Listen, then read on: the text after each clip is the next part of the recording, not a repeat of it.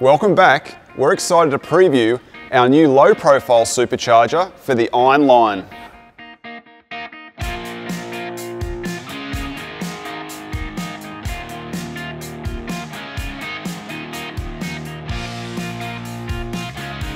Our goal was to develop an entry-level kit with improved bonnet clearance, and to do that, we've removed the intercooler and used the factory airbox.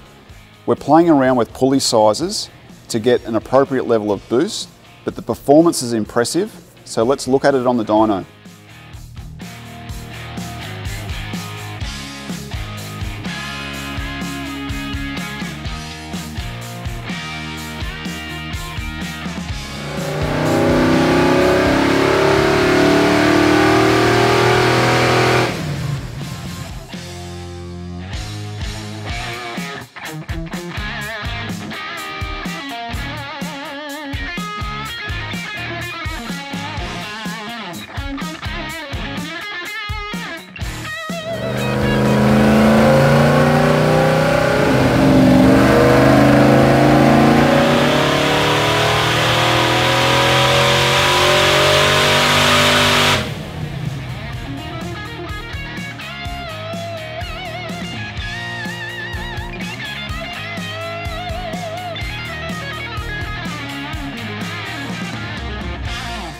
Great performance with a cost-effective power adder, possibly better than an LS conversion.